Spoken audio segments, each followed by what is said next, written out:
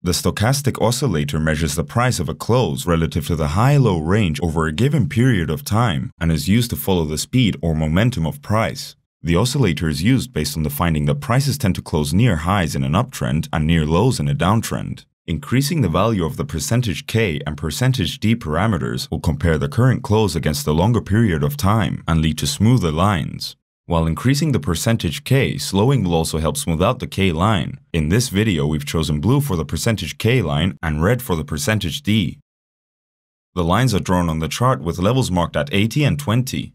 Some technical analysts also use the 50 level to see whether the market is in the upper or lower half of the range. The lines above the 80 level generally indicate overbought conditions or the market at the very top of its trading range, while the lines dropping below the 20 level indicate oversold or bottom range trading. Now let's look at some of the signals that can be generated using the stochastic oscillator. In a strong uptrend, ignore overbought signals and use oversold signals to enter the market at an advantageous price. Similarly, in a strong downtrend, ignore oversold signals and use overbought signals to enter the market at a strong price.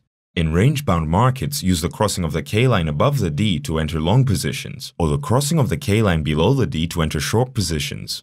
Bull and bear divergences are the method preferred by George C. Lane, who was responsible for popularizing the indicator. Divergence occurs when the price makes a lower low, but the indicator fails to also make a new low, or when the price makes higher highs without the indicator being able to replicate the new high.